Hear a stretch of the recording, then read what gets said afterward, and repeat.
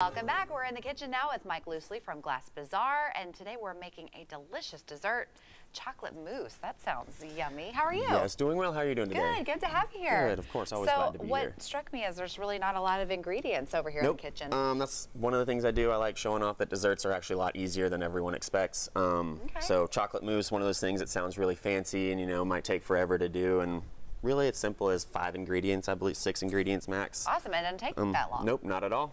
So what you do is you can either do it over low temperature, or if you have a double boiler, you can go ahead and do that. But I use 4 egg yolks and 4 tablespoons of sugar. Then we add a tablespoon of vanilla and a cup and 1/4 of heavy cream. Okay. And you mix it together until it becomes kind of a little bit thicker and pale yellow. Okay. And how long do you leave it there? You let it just cool just to about room temperature. While you're doing that, you're going to melt 8 ounces of semi-sweet chocolate. Just barely melts. It takes about 1.5 minutes. Stir it every 30 seconds. It gets perfect consistency. Now, can you use a dark chocolate, or you just stick with semi-sweet? I would up the sugar amount if you did dark chocolate. Or if you like it a little bit less sweet, then dark chocolate would be perfect with the 4 tablespoons. Okay.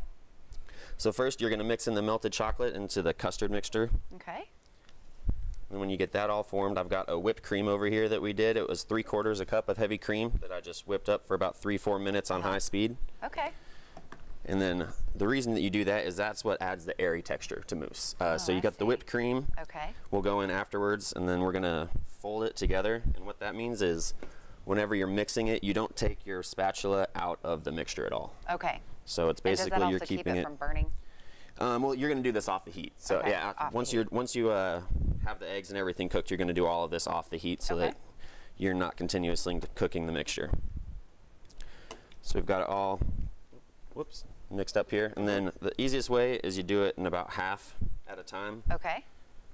And then stir it together. Yep. Okay. And just real gently, you're just going to press it in. Awesome. Now, while you're doing that, tell us what you got going on at the Glass Baazar. So I have a cooking class. I'm doing an Italian feast on Monday. Glass Baazar, they do cooking and demonstrations where you come in, we do a 3 or 4 course meal for you. It's a couple hours. I present what I'm cooking. I show you how to do it with recipes and everything. Awesome. Can you sign up for that online?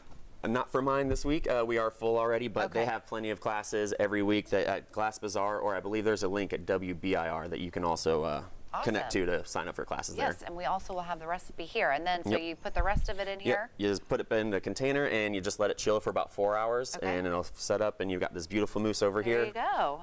Topped off with some strawberries. Can you use probably any fruit for that? Absolutely. I prefer blackberries and strawberries for mine to go with chocolate. That sounds great. All right, good to see you. Thanks for being here. Of course, thanks for having me. And like we said, you can find that recipe on WBIR.com.